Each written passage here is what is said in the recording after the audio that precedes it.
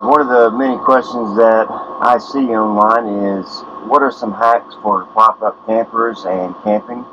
And I've gone through a few things that have worked out well for us that I've tried. We go through them here.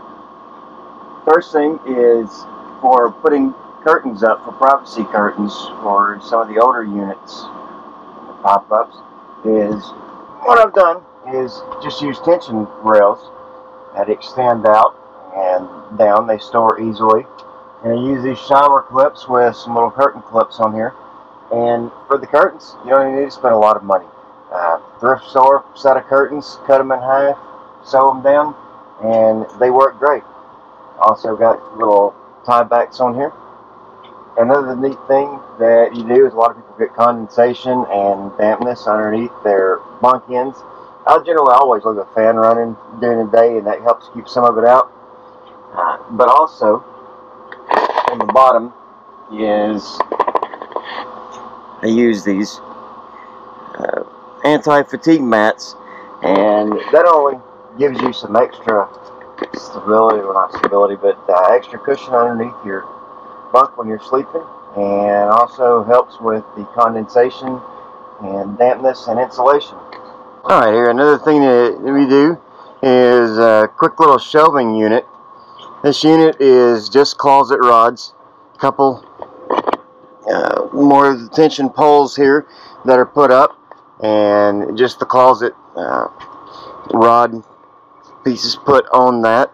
They can break down. There's just two of those that go in between, and then I also have a little basket for storing some different things. This breaks down real easy and stores underneath the counters.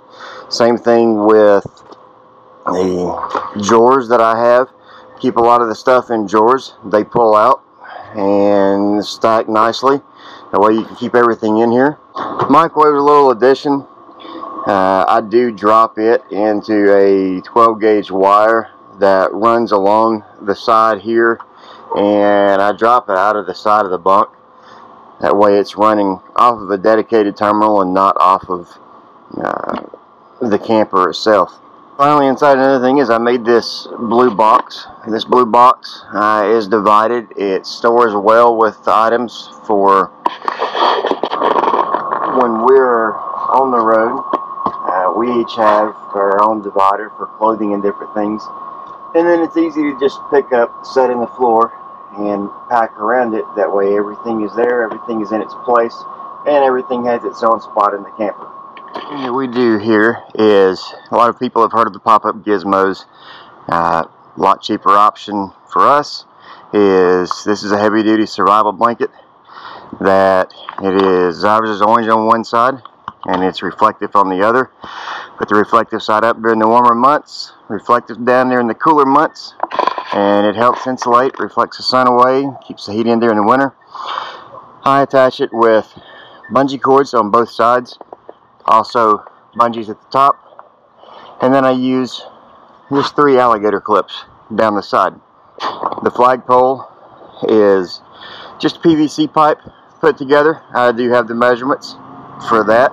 I will try to find those and put them down below. Alright guys, if you get any value out of this, I'd appreciate it if you give us a thumbs up. Make sure you subscribe and like the posts and the videos. It really helps us out a lot. Helps us continue to put together stuff like this. So we'll continue on here, and pardon some of the mess, kind of a video got put off and we're starting to pack up. I had to head back home.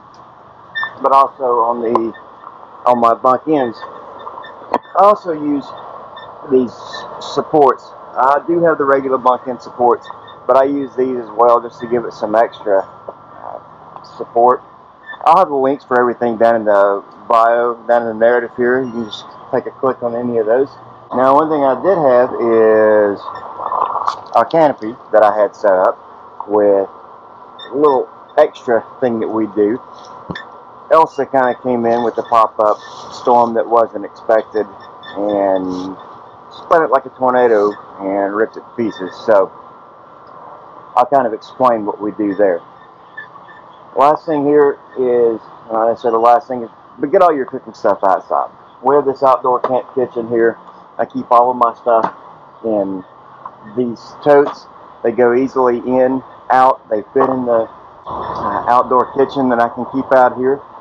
So I do all of my cooking out here as well. Another thing is, with all of your bedding linens, I have just one of these Sterilite containers that I put all of my bedding linens in, and end up dumping dirty clothes and such in it throughout your trip and keeping it out of your way. But then your bedding can go back in there. When you get home, you just pull one box out, you take it in, wash it, put that one box back in, and you're done. You're not having to search for a lot of things. Now, the last thing that we wanted to go over is everybody hates the bugs. Mosquitoes. Thermocell works great, but when you're standing outside and you're eating at the picnic table and you want things going around, what we do with our canopy is take a box fan and have that box fan either on the side, which we can do here, and blow across, or we would put it up above us on bungee cords and have it blow down like a ceiling fan. The bugs, especially the houseflies, don't like the wind, so that'll keep a lot of them away. So definitely something that you should try out. Guys, be sure to follow us and be sure to subscribe. Check out the blog over at theroamingdad.com. We're highlighting all of our adventures. Done a lot of things this year already, and a lot still coming. Take care.